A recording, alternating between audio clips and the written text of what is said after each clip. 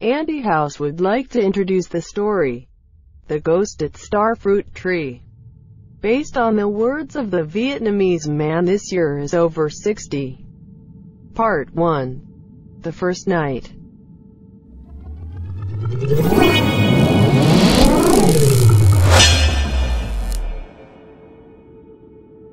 I was out of 60 this year. Yet, when I watched a movie with my grandchildren, I apologize. Maybe I was the only one who was scared. Young people now believe in science more than myths that seem wild. So they often say, "Grandpa, the devil doesn't exist. They just imagine to make a profit." These images are only good at threatening children 2 to 3 years old. It is also possible that they have never met ghosts, so there is no concept of fear of ghosts. I was once a long time ago, back in 1966. That year I was 25 years old, but I was still as frightened as a child. That story always haunts me until today. I never wanted to tell my grandchildren, because in a way, I think it would be better. But if I become dusty and I can't tell anyone this, I can't stand it. So you apologize and share with me the horrifying fear of witnessing a terrible truth. I have to start the story with a relevant detail. It was the first year we went to college. I and my best friend since elementary school. But an unexpected news caused my friend's son to return to his house. Son's mother suddenly went missing. Everyone rushed to look for it but failed. The police at that time were in a bad mood. A small town. The search was not too complicated. Except she was swept away by the river. Or she had climbed a certain vehicle and mysteriously disappeared from town. 2 days later, some people came to the police to testify that Son's mother had gone to the bus station and climbed a bus. According to Son's mother had mental illnesses from Son's time when he was in the 9th grade, after the tragic death of the traffic accident of Mr. Son's grandparents. Son's grandparents were very rich. Son's mother was an only child, so many fortune left her alone. Son's father is the best doctor in the small town where Son was born. He may have been studying abroad in France, but because of Son's presence in his mother's womb, he had to cancel the trip and stay behind to carry out the responsibility of being a husband and father under the pressure of his grandparents. Then, due to grief, Son quit school that year. The following year, to avoid the child from the painful memories, Son's father took care of him to study abroad. The story of Son's mother's disappearance sunk into oblivion. 5 years later, Son returned from overseas to spend his summer at home to reduce psychological pressure before embarking on a graduation report. The first person Son rushed to meet was me. At that time, I moved to Saigon for 3.5 years. We dragged each other back to the hometown with mood swings, restless and hard to describe. This was also the first time we have met Son's stepmother. I just know how to study hard, not caring about those whiskers, because we were close friends. My mother also knew a little about Son's family. My mother knew that Son's father had remarried with a clinic nurse after Son studied for 2 years. Son did not say, but I understand that he is very sad about his father's remarriage. Because anyway, it was still too short for the conclusion that Son's mother could not return. I was surprised when I stepped over the wooden fence. The trees covered the path, weeds growing everywhere. It looks like there is no one here.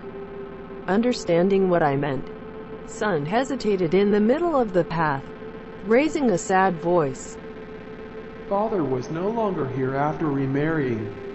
My father intended to sell this house, but I did not agree. From time to time, my father would let people clean up. Maybe I didn't let my father know first, so Son raised his hand to show a gesture in the distance as if to suppress the emotion that was rising in his eyes. To dispel the embarrassing moment in his mind, I hastily grabbed his shoulder. No problem. So the two of us work together. Agree? The last few rays of the day suddenly flashed before turning off, then turned to purple to darken the space of the garden. That night, we could only clean Son's room to rest. Ancient memories are reviewed as broken movies. Gradually, Son fell asleep. My part, not knowing because of the strange place or because of the strange noises in the house and the yard. I kept nervous, worried, could not take a nap. But then I fell asleep in the exhausting exhaustion at dawn, with a nightmare that I could only remember a few spooky images the next morning. At that time, I simply thought that because I was too tired, I dreamed of a monstrous thing. The next day, Son informed his father that he had returned. At the same time, both of us embarked on clearing the garden yard. It became bright and clean. We rested our hands and took our bike to go around. We went to an old friend's house, or suddenly stopped by the place where we had left a mark in our past. That night was the beginning of the terrible. In the evening, when I and Son tried to linger in the yard, where the stone table was at the base of the flower arrangement, I suddenly felt that someone was looking at me. My neck tickled. I turned backwards, where the star fruit tree was planted in a big pot. The image of a woman sitting under the tree dimly dimmed. I frantically rubbed my eyes and looked carefully. I could see nothing. See my appearance? Son asked. What's wrong? Nothing. I urged Son to come in and naturally shiver.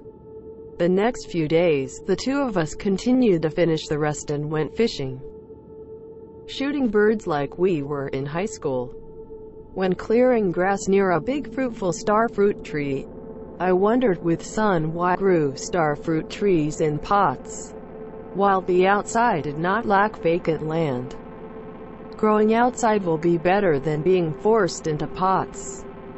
Star fruit trees will not grow normally. Son said it was originally planted outside the gate.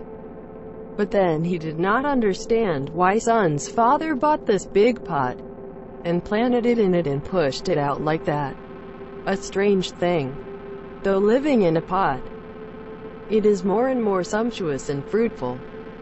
Looking at the sturdy and oversized basin, I had a strange feeling but didn't realize what it was.